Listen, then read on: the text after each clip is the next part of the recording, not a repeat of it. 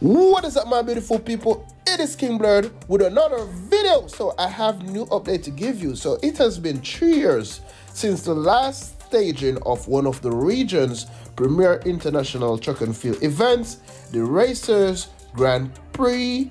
However, organizers are excited about its return on June 3rd, and they're promising to again deliver at the highest level in what is expected to be a major boost for the local calendar. So this is a Jamaica event, and this is the best event in Jamaica.